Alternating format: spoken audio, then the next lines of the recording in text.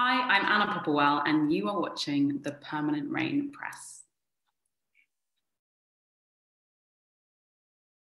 Hi everyone, it's Chloe with the Permanent Rain Press today. I am so happy to be joined by the wonderful Anna Popplewell. Anna, how are you?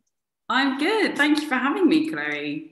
Thank you so much for taking the time and being here. We have so much to discuss, so I'm going to jump right in. Let's start with the gallery. It's this upcoming immersive interactive fusion of film and video game. Tell me, what drew you to the script and wanting to be a part of this project? Well, it was a huge script. I received this this script, and it was like over 300 pages long and had this mad kind of set of instructions attached to it. So the gallery is an interactive heist movie, basically. And the idea is that it's like a really high spec game with more narrative content than you might expect for the average game, or an interactive movie, or both. And so the whole script, as it came to me, detailed all of the different narrative pathways that you could take. And as a viewer, obviously, you'll be experiencing one of those at a time. As a reader, you're kind of experiencing them simultaneously, because you're jumping back and forth saying, this scene could lead to this scene, this scene, this scene, or this scene, or go back to page 262 and check which route you took for this. So I had this huge document, and then I also had a sort of roadmap, like a flow chart that showed the different routes that the story could take, kind of like a key or a guide. And so actually just receiving that was like, oh, wow, this is really different.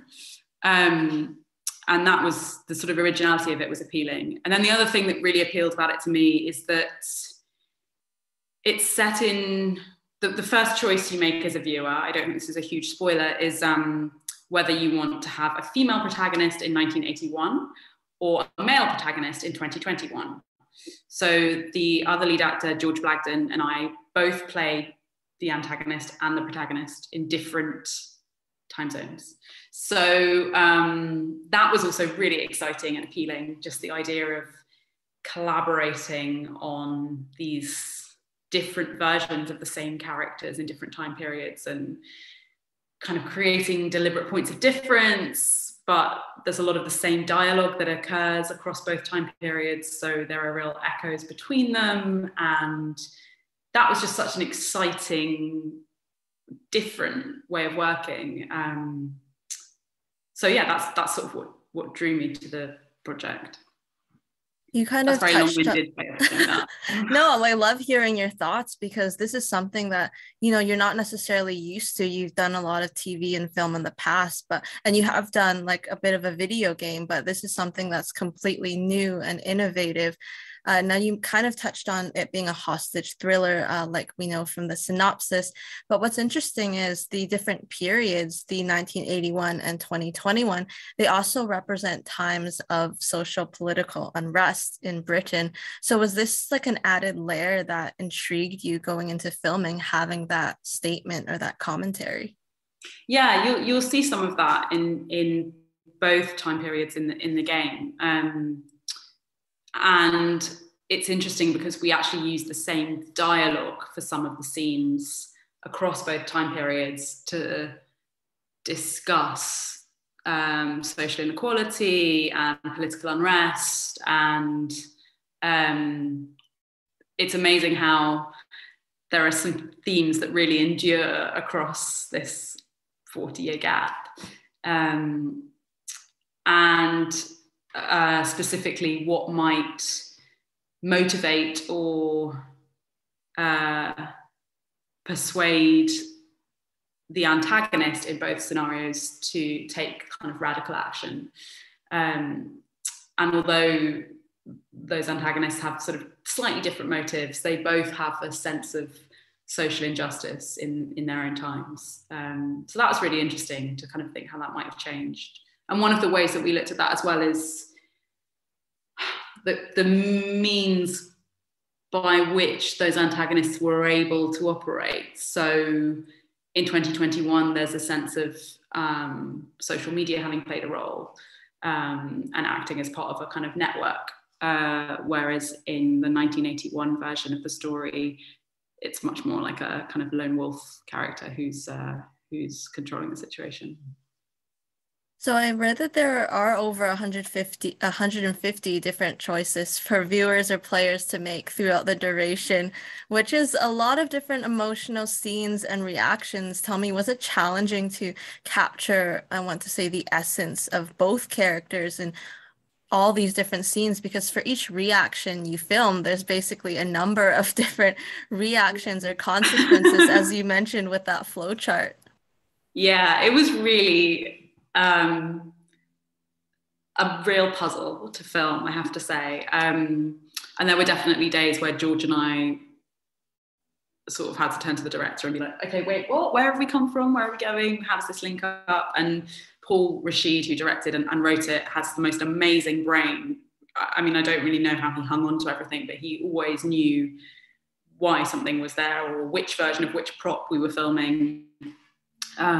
And so I think it's fair to say we relied pretty heavily on him. But we did do a lot of prep, and we had some rehearsal over Zoom.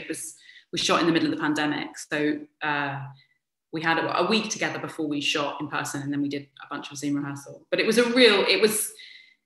shot the whole of one time period first and then the whole of the other time period. But within that, there was, I mean, really, by the end, we were shooting, okay, we'll shoot this scene, and then we'll shoot this version of the end of the scene, this version of the end of the scene, this version of the end of the scene on different takes. And that's really, you really had to be on it. And also we shot at breakneck speed because we had 300 pages to cover I think we shot in 6 weeks. And that's not very long for that kind of page count. So you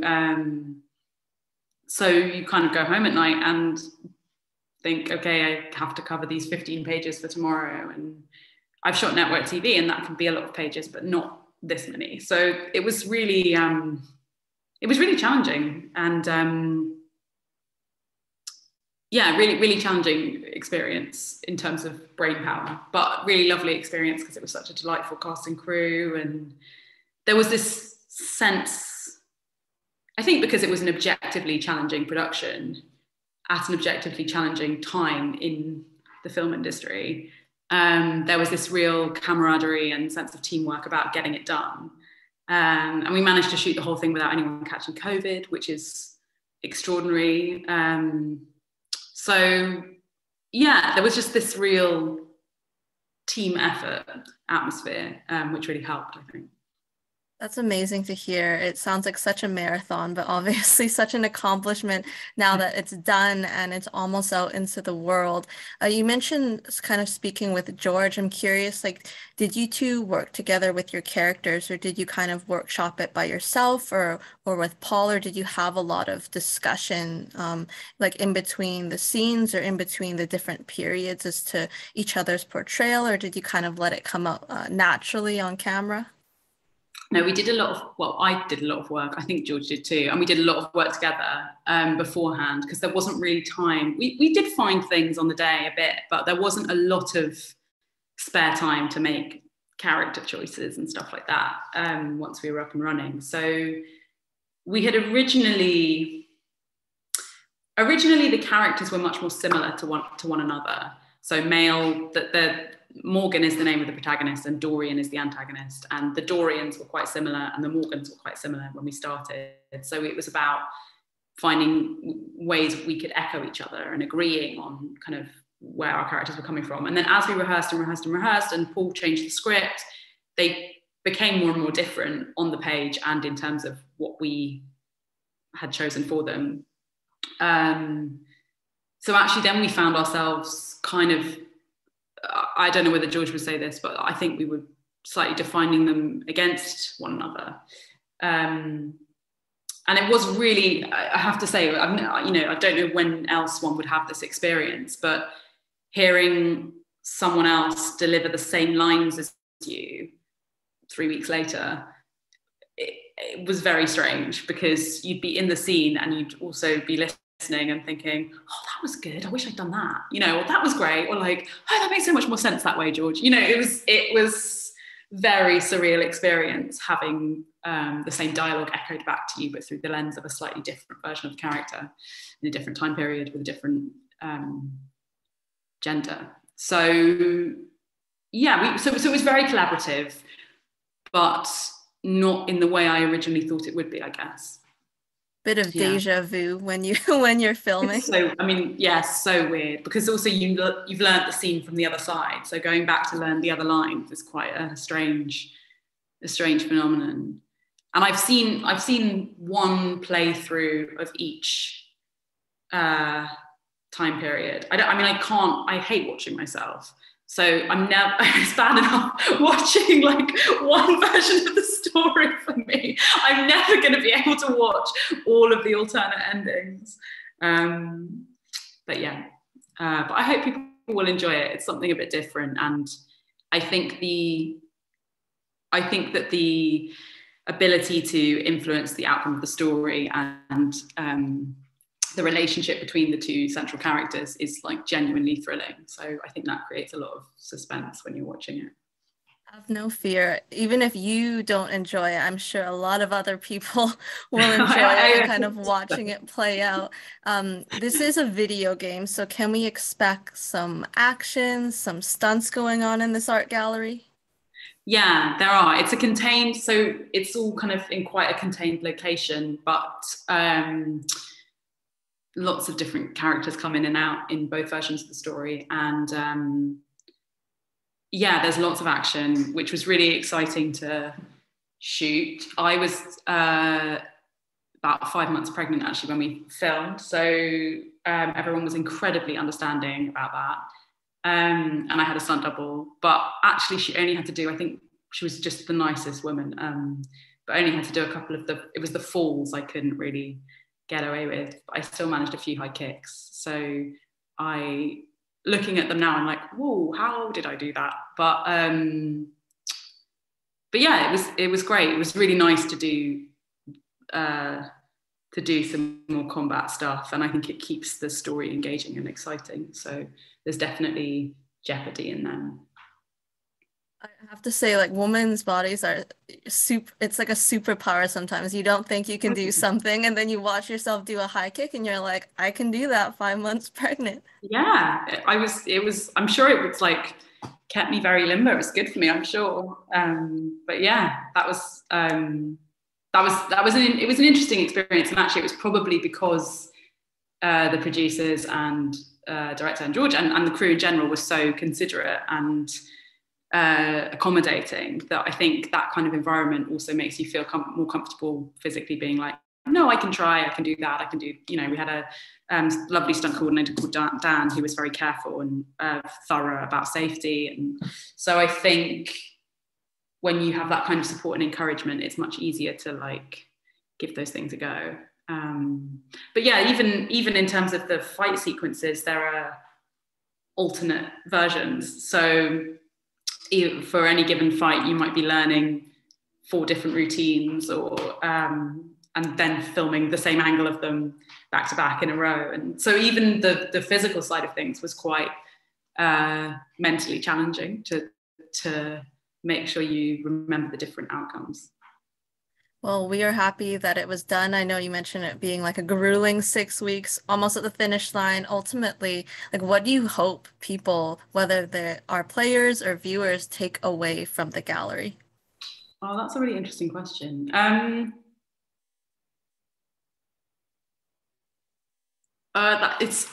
I'm honest, it's so funny because I think I spent so much time when we were making it just hoping that it would make sense, because I wanted all of the reactions to match up to the different routes that you might take to get there. So I haven't really given it much thought about what I hope for it now that it's done. Definitely my hope at the time was just that it makes sense. But now that it's nearly out, I suppose I just hope people really, the greatest thing would be if people wanted to play it more than once, if people were interested enough in the story and engaged enough in the storytelling to want to try multiple versions of the action. Because I think that as a whole, or as a piece of work, its appeal and its selling point, I guess, is the idea that it exists in all these different versions.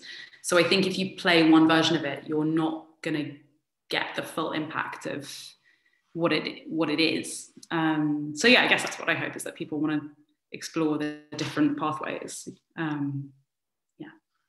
I love that answer. And this is such a fascinating project. I am not a gamer, but I might have to pick up a console so that I can be a part of this story. I think that's what's amazing about work like this, is that it really bridges that gap as to what is possible between different art forms, and having that route and letting players decide. I think there's nothing that's more interactive than that.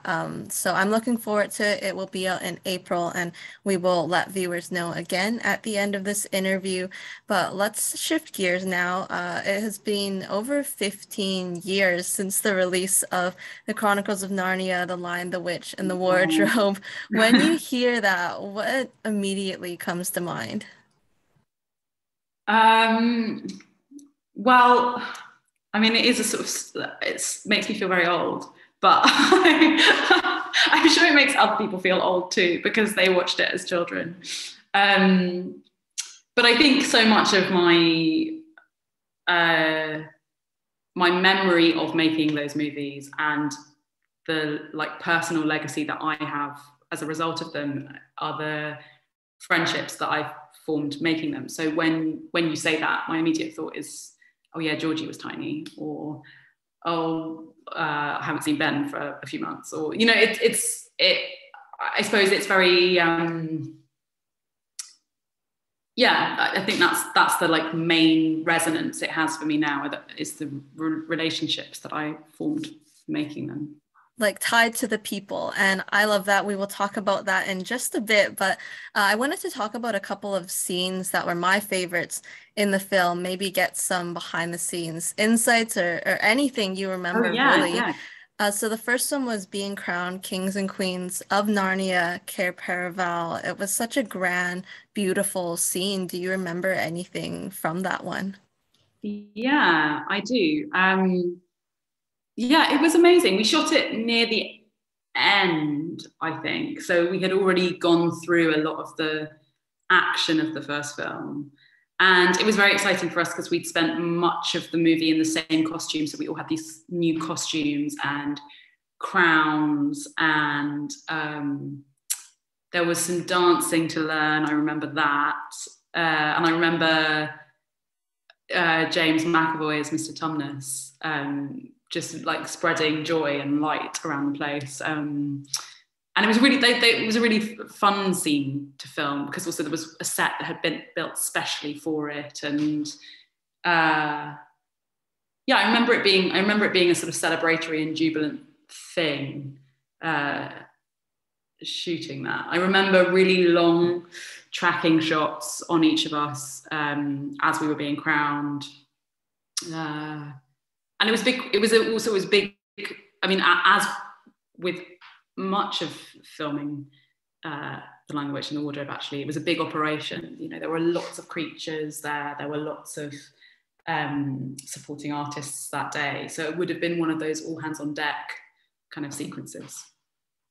We spoke with William Moseley, who of course stars as your on-screen brother, Peter.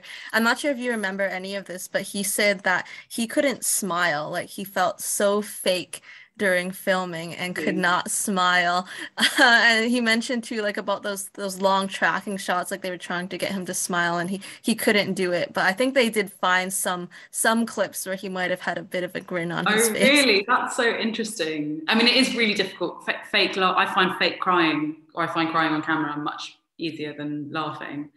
And I think you can really tell when people are laughing unconvincingly, but smiling I don't have a problem with. That's funny that Will doesn't like. Does he not like his smile or something? What's that I think about? maybe it was at that age he thought it was just like Yeah, so phony putting it on. He said the same yeah, thing about he could cry, he just couldn't smile on camera. yeah, yeah. Oh, that's so funny. Um, Gosh, it's yeah, such a long time ago. The Narnian theme song, I think he mentioned it might have been playing in the background when you were walking. So obviously, such a beautiful score by Harry Gregson Williams. The next scene is the raiding or storming of Mirrors' castle in Prince Caspian, because that was such an emotional sequence of events leading up to spoilers for anyone watching this, but I'm sure you all have watched Prince Caspian by now. But leading up to that gate falling, what do you remember from just getting the scripts and then actually going into filming, because it was pretty heavy material? Yeah, that's right. That was quite heavy material, and it was. I think Prince Caspian is darker as a film than The Lion, the Witch, and the Wardrobe. I remember that. I mean, it was a huge operation filming that whole sequence. It was, and we did it at night, so we had about a month of night shoots, as far as I remember. And yeah, and the gate coming down, and look, I remember that being really somber, and yeah, we had sort of the excitement of choreographing the stunt sequence. I think I got to do some stuff with my bow in that night raid sequence, and then the end of it is that sort of sad looking back bit, isn't it? It's really dark. You're right. I do remember actually as part of that, as part of shooting the night raid, that Will did the most incredible stunt. He might have told you about this already because it's the kind of thing he likes to talk about. But the he had to jump onto a running horse and like mount it while it was running. And I remember watching him being like, that is extraordinary. How is he insured for that? I mean, he's so able at that sort of stuff and so brave and game about it. But I can kind of remember our line producer's face, like, oh my God, this is, we're only doing a couple of takes of this, you know? So yeah, it's so nice to be directed to think about specific parts of it actually, because often people say, what was your favorite scene to film, and those answers are just sort of locked in my head from when we did press however many years ago. Yeah, so it's like nice pre-programmed. So when someone says, "What's your favorite yeah, scene?" You're like, it's hard and not to I know it's have those things stuck in your head. So it's nice to be directed to think about specific bits, and it's nice to hear what things stuck out for you. Well, thank you so much for sharing. I was going to say, I know you've mentioned it multiple times, but if you want Anna's favorite scenes, it's the snowy landscape in the first film, Seeing Narnia, and then the battle scenes and the raid in Prince Caspian. But I have to ask, or I was looking at actually online comments before this interview, and something that stuck out to me I thought was funny was that some fans noticed that a lot of Susan's lines or her dialogue started with her basically shouting Peter's name. Is that something that you noticed at all during filming, that you were calling out Peter's name a lot? I think you're right. I don't know if I noticed that on the page, but I'm sure there's some excellent compilation to be had of Susan just shouting Peter, Peter, Peter. And Will and I did have this kind of joke going on, that there was just this perpetual eye roll that Susan was doing at Peter. It's kind of her job constantly to be telling him off, really irritatingly. You're right. I was like, or the fans were right, because they noticed it. It's just funny because, you know, he did, obviously we know the character, he did make some decisions that weren't always well thought out, but Susan was kind of the one to go like, you know, what are you doing? Stop doing what you're doing. Yeah, they obviously need to be a team, really, those four, don't they? Because Peter does make some bad decisions, but he's also very brave and good-hearted, and everything kind of comes good in the end. And I think if Susan were in charge, they'd never have got to Narnia in the first place. So it's she sort of reins him in a bit, but they need Peter's fearlessness. Everyone definitely complements each other. I think that's one of the wonderful things about these characters. Now, of the creatures and Narnians that were introduced in the first two films, who was your favorite and why? Ooh, that's very difficult. I mean, I think in terms of the characters, I think Mr. Tumnus and Trumpkin both have this like really special place in both of those stories. Because they're quite central to the action, and they're generous to the Pevensies. And then also the actors who inhabited those roles were particularly wonderful. So they stand out for me. And then I suppose in terms of thinking about the filming process, the scenes with the beavers in the first movie were so sort of sweet and satisfying and curious to film, because while we were shooting, we had sort of ping pong balls on sticks to look at, and Andrew Adamson, the director, and his brilliant assistant Lena would read the roles and wobble the ping pong balls, or get on their knees and pretend to be eye lines, and that was just sort of so surreal and imaginative and brilliant to be reading those scenes opposite these kind figures who pretend to be beavers. I feel like that's the perfect stand-in though, right? Like for those characters, people who you really trust and are friendly people. And I was about to ask, like, what were you looking at? And you answered my question right there. Yeah, so sometimes it was if Andrew or Alina couldn't sort of fit around the table or under the camera or whatever, it would be a ping pong ball.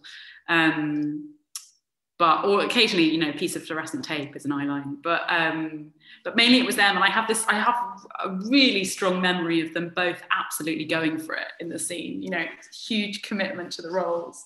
So shooting that sequence, and in terms of like the CGI characters, stands out for me a lot. Yeah, they were invested, and we'll give them that. I think it brought the best out of all of you as actors. You mentioned the people, so taking these friendships out of Narnia, tell me, how have you been able to maintain that close relationship over the years? Oh, well, I think we just had such a close bond because we had this huge adventure together as children, you know, so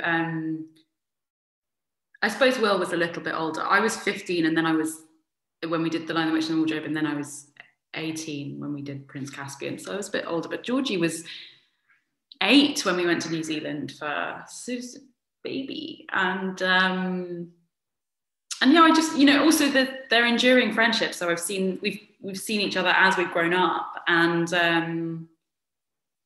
they're such nice people. They're so lovely. They're not kind of I don't know, people always kind of bang on about kid actors being the worst, but they're not. These particular ones are really lovely. So it's been really wonderful that our friendship has remained, and I see them. We sometimes all hang out together, but my individual relationships with them are really different. So Skander is really busy and the most grown up out of all of us and has a real job, and it's very difficult to get hold of him. And I think he thinks that we're all just sort of still errant children, and he's become an adult and we haven't. But it's always really nice to see him, and he's such a sweetheart. And he lives very near me in London still. So we both grew up in the same area, and then we both moved to our own places. It's still in the same area. So it's easy to see him when he's around. And then Georgie, I see whenever I can or whenever she can. And she's just, I've seen her since this, but I'm so, I love talking about this performance that she did of a Philip Ridley play called Tarantula. And it's online. I think it's still available probably, because it was recorded by Southwark Playhouse. It's a one-woman show, and she's absolutely phenomenal. I mean, she's been good in lots of the work that she's done, but I just was so, I don't know if I was expecting the performance that she gave. She's just so brilliant in it. So I really recommend that to viewers if you haven't seen it. She's incredible in it. And then Will just sort of, it will always be the wonderful big brother I don't have, basically. So he's always having a like adventurous and glamorous time, and he's very committed to his work. But he'll kind of swan in to London, and I'll see him 3 times in a week, and then I won't see him for a few months. Or he's always very sweet, always remembers my birthday, and he's very good at keeping in touch, and just such a, like, I'm sure your viewers will know because we've done an interview with him, but very warm-hearted and generous and lovely human. And then Ben Barnes is one of my best mates, so I speak to him all the time, basically. Yeah. It's so wholesome hearing you speak about them, and I know that I'm sure that they would probably like annoyingly saccharine and disgusting, I'm sure. No, it's so sweet because, you know, for people like me, and I'm sure a lot of viewers, like, they just watched you kind of grow up together, and I've been following what they're all doing. Obviously, like you mentioned, Skander, he's in politics now, a bit more busy. It's funny. I'm wondering if you have to like call up an assistant to speak with him sometimes. Well, no, I've never had to do that, but like, he's definitely the least active on our group chat, I would say, because he actually has, you know, real running the world things. Yeah, for sure. But just hearing you speak, I know you did mention at German Comic Con in December, you did get together at Georgie's. She cooked you lunch. Will Poulter, you said, was also there, who unfortunately you didn't get to film with him in Voyage of the Dawn Treader, but he is also doing really amazing things in film. Yeah. And he's he is like the most polite man on the planet. He's so modest and thoughtful and kind, and what a wonderful person to have the success that he's having, because he's so diligent, but he's also just the nicest guy. So yeah, that's really exciting. I can't wait to watch him in his new Marvel capacity. Must have been so nice to see each other after all this time. Unfortunately, Ben couldn't be there, but he's mentioned in multiple interviews that you two are best friends. He's making music now as well. Did you get a sneak peek at all? Did I get a sneak peek? I think I was told that I had to wait until it was finished. I think I requested one and was rudely denied. I think it was I was talking to him when he was recording it, and we talked about it a lot, and I was really excited to listen to it, but I think he wanted to wait until it was, I heard it before it was released, but not long before it was released, because he quite wanted to wait until it was finished. And he's so talented. I've been nagging him for ages, being like, when is the album? We want merch. Like, I'm #1 fangirl. So I'm just delighted for him that he's recorded some, because I know he does lots of like Instagram singing and pianoing and stuff, doesn't he? But I think it's been a real labor of love and a really personal mission to record the music he's recorded, and I'm really proud of him. That's so sweet, and he definitely wears his heart on his sleeve with the debut EP. What is your favorite song off of it, if you could pick one? I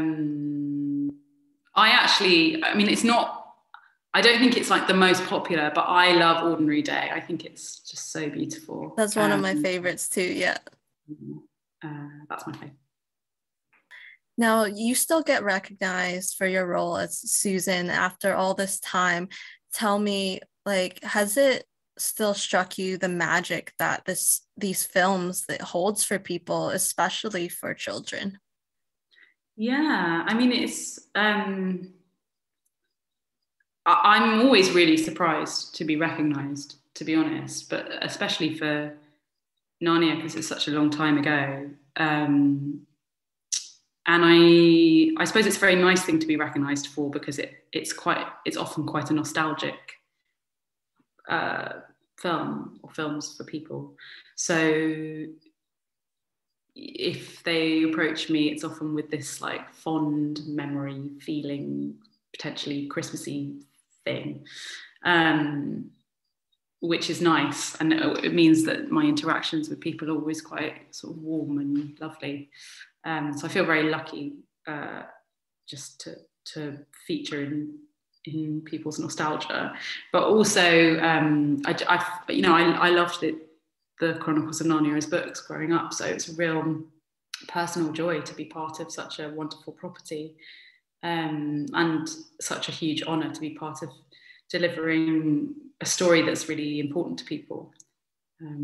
So I still, really, that I treasure that. It's not going anywhere, basically. Yeah. Has it struck you any different as a new mother yourself? Not yet. I suppose my baby is little still. She's nearly 9 months. She's not quite close to watching the films. And in fact, she'll probably be completely mystified at seeing her mum on screen. She'll probably think it's very, very weird. It's probably that thing where she would like look at her mother, look at you, and then look at the screen and kind of go like, what's going on? Yeah, like I've got nieces and nephews and some godchildren and stuff, and their reaction has always been like, what are you doing in the TV? Get out. Like, are you trapped? Are you okay? So I'm sure that will be very strange, but I'm excited to read her those books one day. Yeah. I did read on Narnia Web that they did compile a collection of well wishes from fans around the world to celebrate you and your new family. Hopefully you did receive that? Yeah, I got them, and it's so. I mean, I just find things like that completely overwhelming, because the idea that I mean, I know that's a very tight community. I spoke to one of the guys that runs Narnia. I think it was last year, maybe it was the year before. And they're also like active and close. But what a generous and sweet thing to have sent me, and I would like really just very like full of like it's sort of a hug through the post, basically, this bundle of warm wishes. And I was really touched and surprised and overjoyed to receive that. So kind. People are very kind when you have a baby. It's very overwhelming, actually. I have to say that it was Will who might have let the beans slip in our interview with him. So I think everyone was just hoping. He had talked about a Narnia reunion at that time. And then obviously no pictures came out of it, which I think as fans, we have to completely respect. Like we were just happy to know that it actually happened when you said in December that you met together and that there was no like bad blood about it. But I think everyone's just so happy for you because, Susan Pevensey is someone that we all looked up to, and she had this kind of motherly persona to her. So hearing that you had a baby was just it just brightened everyone's spirits, even though they don't know you personally. I'm delighted to hear that. I mean, yes, Will did tell me that he had let that particular cat out of the bag, which is entirely characteristic. But it wasn't something I was keeping particularly secret. So yeah, that was absolutely fine. I think that there will be a picture somewhere, because we usually take a picture. I just don't know who has it. It's got to be Georgie or Will to post it, though, because you and Skander are not on social media. Yeah. But yeah, maybe it'll surface. You just need to nag Will about it, or nag Georgie about it. I think people will after this interview. But just speaking about fans, that you've gotten the chance to meet some of them virtually and then in person in December. So how nice has it to maintain that interaction over a rough couple of years? Yeah, I've done all these online conventions during the pandemic, and that was really.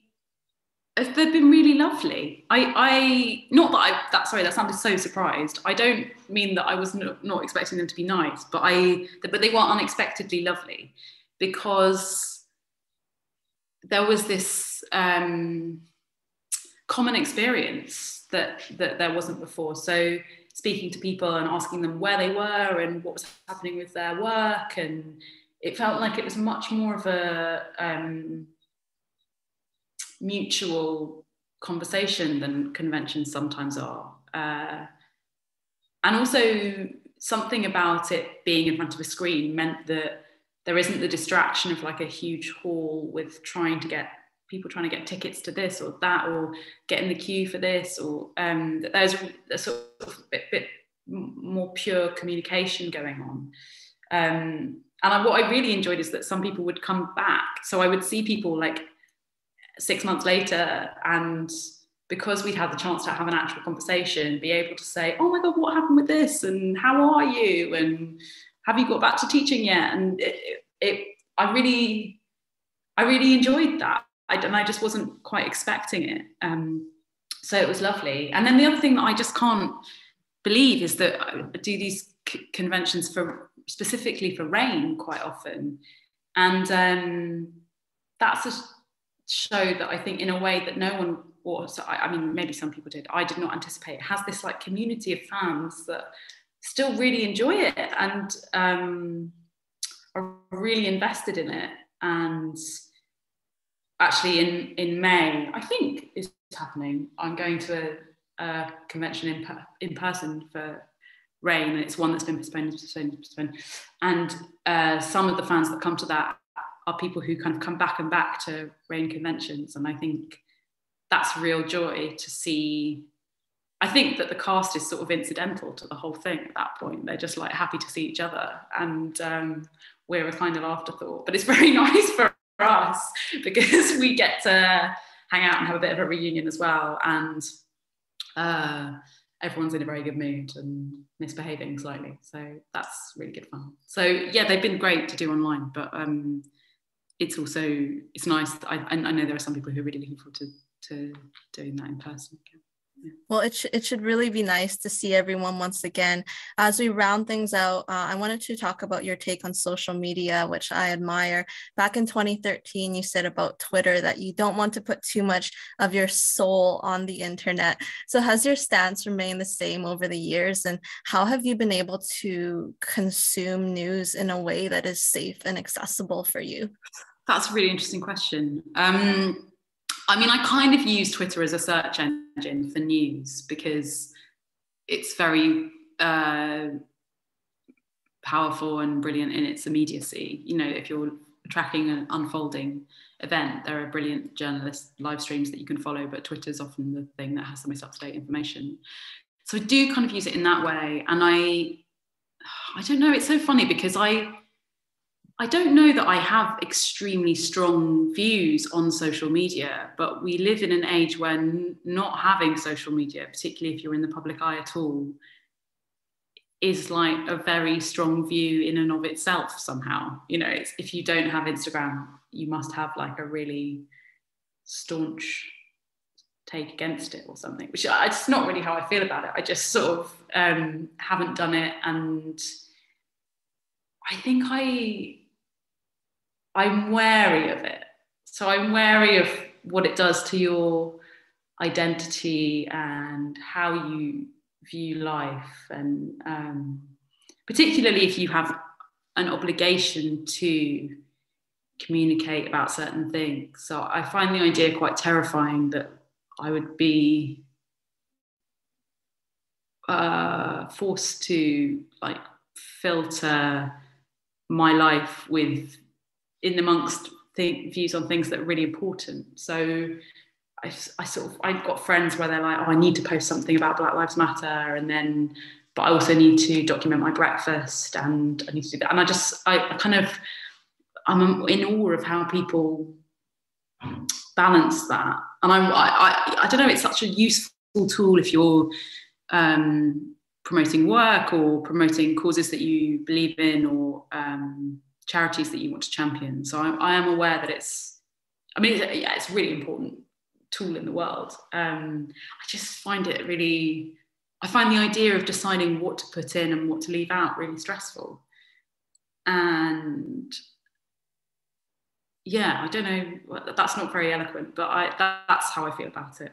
So it's not that I'm like, people shouldn't have social media. I'm just a bit scared of it, basically. I feel like that's natural because there's a lot of noise on social media. So, if you don't want that added pressure or that stress coming from like both inside, outside sources, it's best to kind of take a step back. I like that you said you write postcards still. I feel like that's a lost art. So it's good Yeah, that you still I do love that. writing postcards and post in general. It's great. But I'm such a weird old Luddite. I know that's not the Someone has to continue doing it, otherwise there won't be a mail service. That's true. I'm single-handedly propping up the Royal Mail, basically. I have one more question for your signature question. If you could be any ice cream flavor, which would you be and why? Oh, this is very interesting because I have very specific views on what my favourite ice cream flavours and combinations are, but I don't know if that's what I would be as an ice cream. Like, I don't think I could presume to personify myself as my favourite flavour. So I would double answer the question. So if I were having an ice cream, I would choose either mint chocolate chip, or in a like dream gelato world, I would be having a scoop of pistachio and a scoop of coffee. But I think if I were an ice cream, I'd probably be vanilla, but with something in it, like not super boring, but with just like not full raspberry ripple, but vanilla with like a little swirl of something not too flamboyant. That's probably way more than you were. I love it. We got 3 answers for the price of 1. So that was great. Thank you so much, Anna, for taking the time to chat. This was such a pleasure getting to hear your insights. Not at all. Thank you for your thoughtful questions, Chloe. Make sure to watch Anna in the Gallery. It is out this April on mobile devices. Consoles will be in cinemas in the UK, so stay tuned and show your love and support, and we will see you next time. Bye.